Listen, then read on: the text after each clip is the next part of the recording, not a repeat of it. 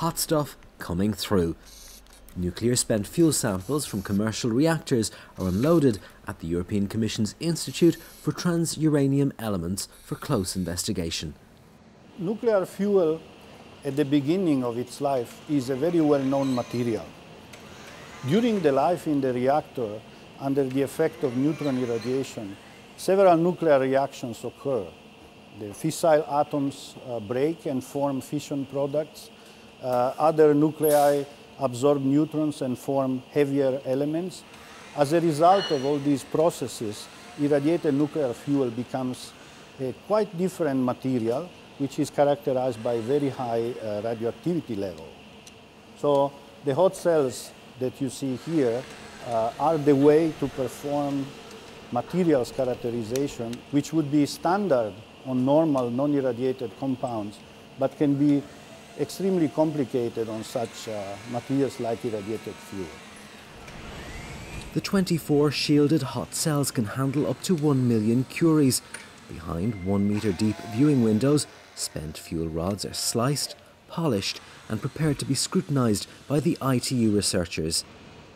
The first mission of the hot cell unit is to produce detailed information about fuel behaviour in the reactors, in particular how the elements generated by irradiation interact with the fuel. All these new elements that are formed need to accommodate themselves inside the original material. Some of them do it easily, some of them don't want to stay in the ceramic matrix. What we measure here are mechanical properties, so how much does the fuel swell during the irradiation in the reactor. We measure thermophysical properties, so how does the capacity of the fuel to dissipate heat change during the life in the reactor.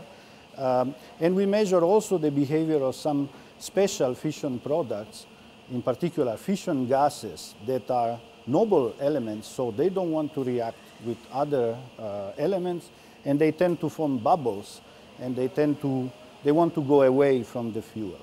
All these aspects are very important to determine the safety of the fuel during its operation in the reactor. ITU scientists are on a mission to maximise the fuel rod reliability, but also to guarantee an efficient use of resources, such as the recycling of spent fuel into new. Reliability and efficiency are key words at ITU.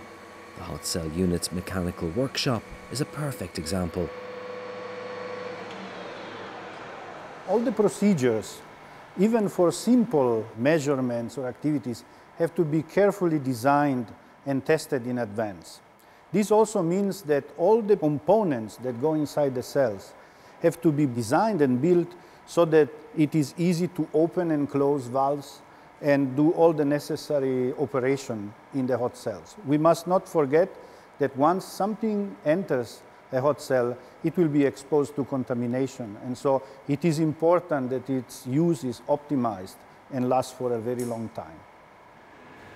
Now the samples go to the Material Research Unit. Here, ITU investigates fuel reactions under accident conditions. We want, on a laboratory scale, simulate what might happen in case of accident in a nuclear reactor. And in particular, we want to simulate the loss of coolant that might lead to overheating of the fuel up to its melting. It's called a core meltdown accident. This kind of sample is to simulate what happens if we mix artificially in a lab the components of the core of the reactor. So we have here UO2, the fuel. We have zirconium dioxide and iron oxide to simulate the structural materials around it. We heat them, and we want to see what the behavior of this material is if we change the composition of the sample itself, if we change the heating power, if we change the atmosphere in which this heating process takes place.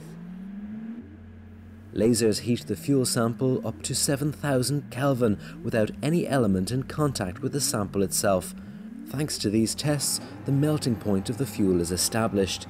The fuel itself can be optimized, so better to resist the extreme conditions of an accident. Also, these studies are very important to contribute to determine the best way to remediate to such severe accident. So how to remove the fuel once it is degraded, it's not anymore in its regular shape, and how to clean up the whole facility, how to decommission it and bring it back to the pristine state. Their eyes always fixed on the future, ITU researchers do not only work on conventional fuel, they're also in charge of investigating fuel safety aspects of the next generation of reactors.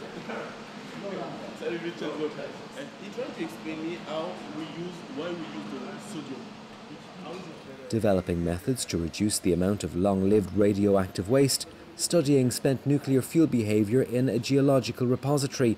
In ITU, the safety of nuclear fuel is not just a slogan, it's a commitment for European citizens.